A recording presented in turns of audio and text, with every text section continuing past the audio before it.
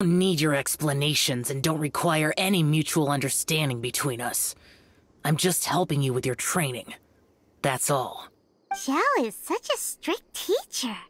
You're neither an Adeptus nor a human, always treading the line between the two worlds.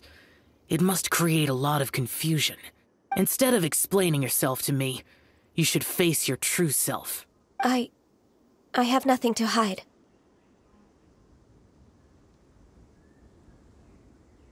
The body and the mind are one. If something worries your mind, your body can help you find a solution. The trial I've prepared for you will explore the true potential of your body. Yes.